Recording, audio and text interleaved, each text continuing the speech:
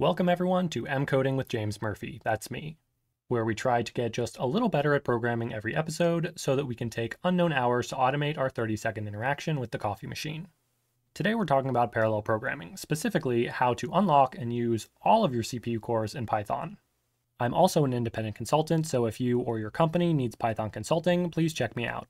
I'll motivate this with the following extract, transform, load workflow.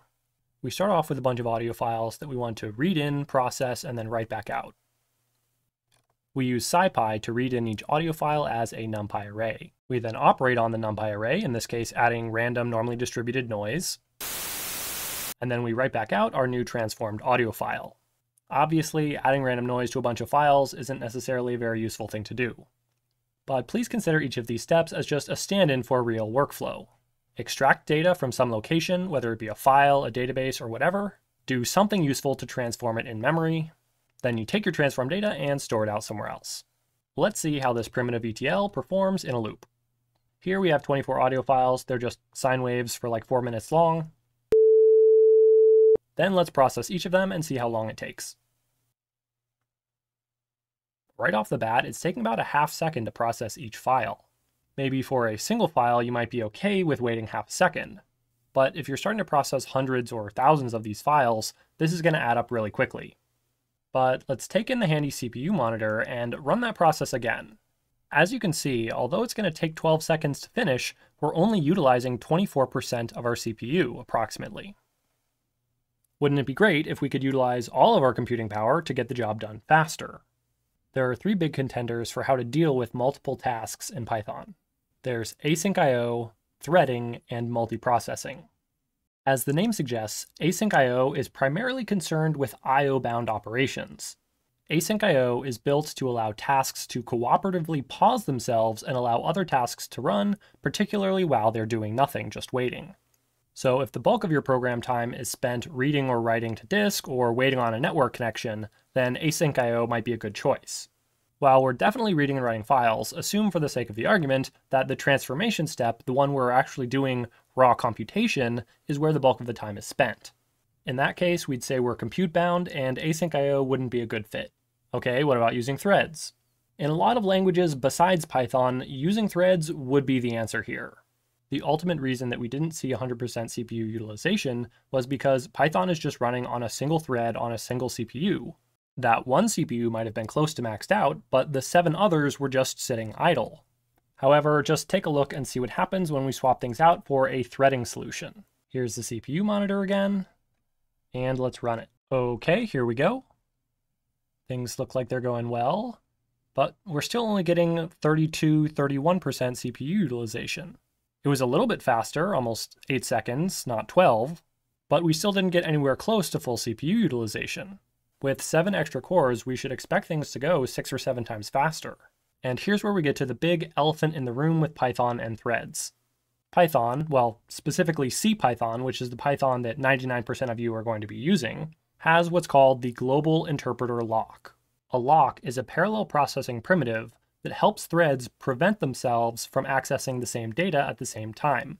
In particular, to prevent one thread from reading or writing some data while another thread is writing to it. Only one thread can acquire this lock at a time, which is ensured by your operating system and by your actual hardware. If 2 threads are trying to access the same data at the same time, one of them will get the lock first, and it's able to do its thing. Then it releases the lock, and the other one can grab it. Well, as the name suggests, the global interpreter lock is a global lock around the entire Python interpreter. In order to advance the interpreter state and run any Python code, a thread must acquire the GIL. So while it's possible to have multiple Python threads in the same process, only one of those threads can actually be executing any Python code. While that's happening, all the other threads just have to sit around and wait. Now, we did still get some speed up here, and the reason for that is simple. You only need to acquire the GIL to run Python code. Your Python code can then call out to C code or other external code that doesn't care about the interpreter. During this time, it can drop the GIL, let another Python thread do its thing, and wait on that C code to finish simultaneously. In our case, this is what happens when we read and write files to disk. At the OS level, it's possible to wait on multiple files to read and write at the same time, and that's where the savings is happening here. However, for our transform operations, we don't get so lucky. Threading in Python can still be useful, mostly for I/O-bound things, but it can also be useful in, say, a GUI application where you want to run a long-running calculation off the main thread to maintain responsiveness. However, in Python, at least for the near future, we're not going to be able to use threading to get maximum utilization out of our CPU. Therefore, we turn to the third option, multiprocessing, for our compute-bound tasks. In our case, it's going to work fantastically because all of our tasks are completely independent of each other. Processing one audio file has no impact on processing any others. While you may eventually need to dive down to the level of managing single processes, most of the time you don't need the process object. I'd say 90% of the time what you really want is a pool object. A pool object represents a process pool. You just tell it what tasks you want to execute. It takes care of creating the processes, scheduling the tasks, and collecting the results, all in a thread and process safe way. You can control the maximum number of processes that you want it to start like this. But if you just leave it blank, it'll just use one per CPU. Each process is its own Python interpreter. In particular, they no longer have to fight over the GIL, they all own their own GIL. We're using a with statement here to ensure that all the processes coordinate and terminate gracefully. There are three basic methods that the pool offers: map, IMAP, and IMAP unordered. IMAP unordered immediately returns an iterator. Then asking for an actual element of the iterator is what blocks. IMAP unordered will return the results to you in whatever order they finish in. So if some tasks complete quicker, you'll get those back faster. Let's see how it goes. I don't know if you saw it, but we did have a full spike to 100% CPU utilization, and the total time was only 3.5 seconds. Also notice that because we used the unordered version, our results did not come back in their original order. This is actually part of the reason that I returned the input, the file name, as part of the result. If I'm getting things out of order, I need to know which task this corresponded to. Let's try again with the normal IMAP. Once again, we had a brief period where we had maximum utilization, and once again, it finished in about 3.5 seconds. This time the results are guaranteed in order. That means that we may have waited a little bit for example 0 to finish, even though example 1 was already done. It just queued up for a bit. And then finally, there's map. Map just blocks and waits there until all the results are ready, returning them in a list. Once again, it took about 3.5 seconds total, and the results are guaranteed in order. Now that's more like it, just 2 lines of code, and I get to fully utilize all of my CPUs. Then I can scale this operation to as many tasks as I want just by having more cores. And with access to relatively cheap core hours from online compute services, this can be a surprisingly scalable way to process a lot more data without waiting a lot more time. Okay, great. We've seen sort of the best case scenario using pool.map here. Next, let's take a look at just a few of the ways where everything can go wrong. Let's just take a look at a few different scenarios, one running normally on just a single CPU, and the other running multiprocessing using the pool stuff that we just talked about. In the normal case, I'll just map the given function do work over the given set of items and then convert it to a list. And in the multiprocessing case, we'll use pool.map. Pitfall number 1, trying to use multiprocessing in a situation where the overhead of creating processes and communicating between them is greater than the cost of just doing the computation. Suppose all we wanted was a quick calculation like multiply by 10. Let's see how the multiprocessing and normal cases compare. Using multiprocessing, it took 0.77 seconds, but just doing the computation outright on a single CPU took less than 1/100th of a second. Creating processes and communicating between them can be very expensive, so keep that in mind and only apply multiprocessing to things that are already taking a long time. Pitfall number 2, trying to send or receive something across process boundaries that's not pickleable. Threads share virtual memory, so a variable that you create in one thread can be accessed in another thread. Processes, on the other hand, have their own address space and do not share virtual memory. Without specifically using something like shared memory, a process cannot access variables from another process. The way multiprocessing gets around this is by serializing everything using pickle. It then uses an interprocess communication method like a pipe to send bytes from one process to another.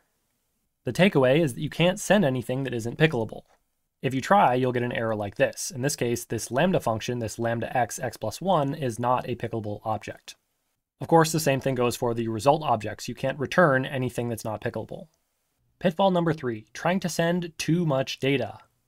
Remember, all of the items that you're using need to be serialized and sent between processes. If you have a lot of data, like NumPy arrays, then this can be a big slowdown. Instead of passing the data from process to process, consider sending a message, like a string, that informs the other process how to create the data on its own.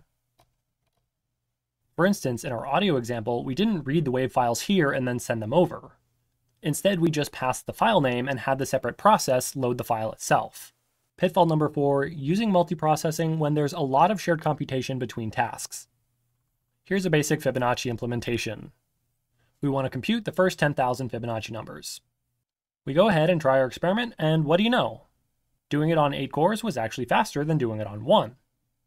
But of course, we've been tricked. It is a huge waste to be computing these 10,000 Fibonacci numbers independent of each other since there's so much overlap. If we just changed our implementation to reuse shared computation, then we could compute the first 10,000 Fibonacci numbers instantly. And pitfall number 5, not optimizing the chunk size. Map, IMAP, and IMAP unordered all take a chunk size parameter. Instead of submitting each item as a separate task for the pool, items are split into chunks. Then when a worker grabs more work, it grabs an entire chunk of work. Bigger chunks allow individual workers to have to take less trips back to the pool to get more work. However, there's also a trade-off because a bigger chunk means that you have to copy more items at once across process boundaries. This could potentially cause you to run out of memory if your chunk size is too large. If you're running out of memory, consider setting a smaller chunk size, and also consider using IMAP or IMAP unordered instead of map. Remember, map keeps all of the answers in memory in a list, whereas IMAP and IMAP unordered can give you results as they come in rather than storing all of the results all at once. So a larger chunk size tends to be faster but use more memory, and a smaller chunk size uses less memory but is slower. So if you really want to optimize the performance as much as you reasonably can in Python, then don't forget to optimize that chunk size parameter as well. And that's all I've got for today. Thank you so much for watching. There will definitely be more multiprocessing, threading, and async content coming. As always, thank you to my patrons and donors for supporting me. If you enjoyed this intro to multiprocessing, please consider becoming a patron. And as always, slap that like button an odd number of times. See you next time.